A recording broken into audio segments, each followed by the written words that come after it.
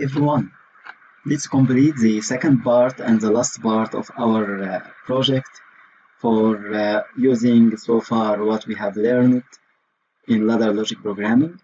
So let me remind you here we are going to make this machine operate by running the motor M1 for the conveyor until it reaches to the position for the bottle to reach the position identified by the filling station position identified by S2, and then it will stop at that time waiting for the filling to complete, and the filling starts by the signal given by the S2 sensor, and once the filling has been recognized to reaching to the bottle has been completely filled by the thanks to the S1 sensor, it will close the valve for stop filling and the process should continue again. And here at that position we finished the part 1, so let's continue from this position.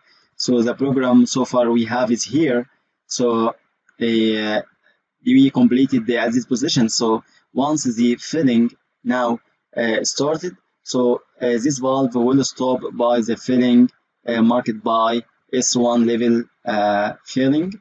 If it is open at that time, this one will stop. But not only this one will stop, but also we need the conveyor here to continue to reaching to the capping station. So another way here to let the motor to run again, because here at that position the S1 filling position, once we reaching to this position and we still at this position, okay, so we still at that position, so this motor still open. So let me run it for you to let the things clear. So now the motor still stopped because we are in the filling position, but we like the level shows us now we are now reaching to the fill position. So by this one, okay, we should continue this thing. So we need to bypass this one just in case if we have S1 is complete. So we gonna make another branch here. So let's make another branch here for this way to continue and continue. I'm sorry, and okay, so let's continue for this one and adding 1, 2, and then closing here. So I don't need this one, but just I bought it to extend this movement. So here what is that? This is the level. So once the level here, it takes this one as a copy paste. So once the level here closes, that means we are at the position of filling. Yes, that's true, but we reaching to the full of the bottle has been filled up to the top, so we need to continue running again. If there is no stopping and there is no we are not at the capping position. So let's try this. See, I already have the complete program, and I'm thinking like out loud with you to let you try with me and to completely experience the process with me. So here if we running so we need to update the program first, what we have just done. So now if we running the process here, you can see we reached to this position, and it was like disconnecting the bus to running the motor, but we bypassing this filling position when we have the level reaching to full. So again here what the operation here is in, like we are still here reaching to fill, and this filled bottle will continue moving until reaching to this position.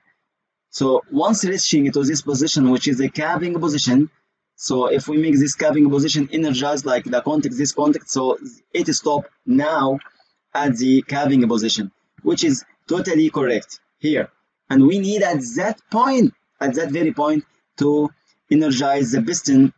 So this piston will process the cover of the bottle to make the capping process. So we need to add another rung here for the capping process. And is this capping process, it will like I gonna run, I'm sorry, it added here this because the position was there. So I'm just adding, stopping, adding, and latching. So I think now, guys, you become even better than me in the programming. So we're adding for latching and closing this thing. So this thing will be S3. I don't know if yeah, we have S3 here. So S3 will run the motor again. Okay. No, not run the motor again. I'm sorry, running the piston. So I have the piston like I don't know what is the piston is.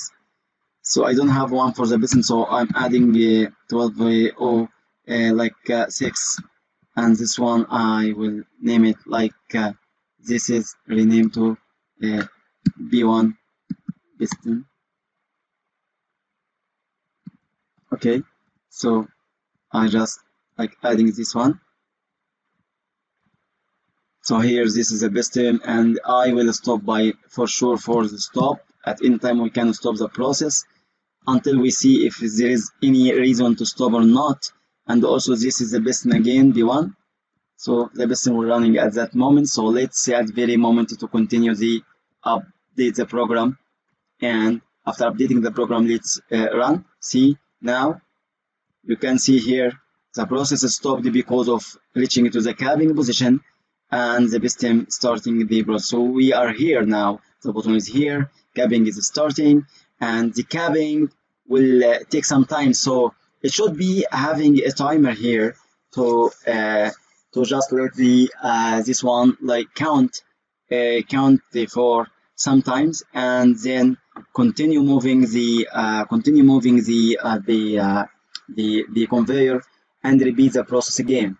So because we're not completing the timer session video session, so we'll do something like a ending of capping like let's say the contact for the counter is something like ending the counter. So I will make this will be like the timer contact.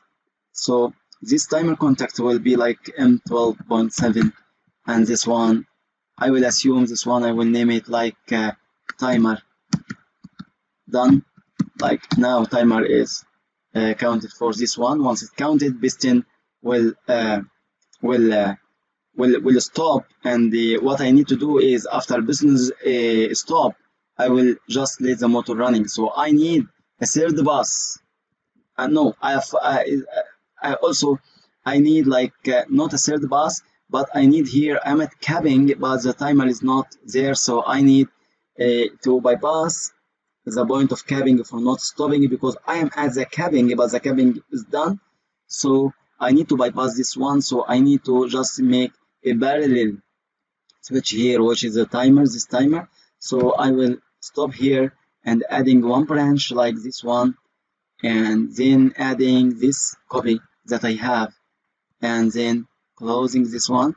So if the capping happen, that means this will done. But also, my friends, I'm sorry, this is a stop. No. This is a timer.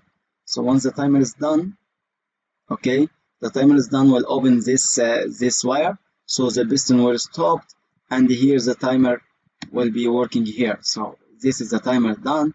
Once the timer is done, I'm sorry, I need this to be on. It will be bypassing this this one and continue running the motor until the stop happen. Let's see. So let's see here. For example, like if we loading this one, okay, and now you can see I am still stopping the motor because I am at the filling position. So if the timer continue counting until it is done, so once it is done, it will move to 1. This counter done, so piston will stop, and you will see here another bus make the motor to running, continue running, okay, continue running until another button, okay, another bottle reaching to this position to stop the motor. That's the repeating of the process again and again. Okay, so this will continue until what happened, like this timer is done. But once the timer, because the timer is counting, so the counter is done. Okay, so the timer is done with the time of capping, so it will mark it on, and then the position will let this one to continue forever for the cycle. So guys, thanks for watching, and we completing this thing, and I remind you, next time we'll complete the counter session, completing the timer session. At that time we'll have been ready to back to this project and counting the processed bottles, and also using the timer instead the contact that we used in this time. Thank you for being very patient with me to learn a new thing, and to make a revision for what you have learned so far. And I hope to see you very soon in one another video session in our PLC programming using the ladder logic. Thank you and have a good day.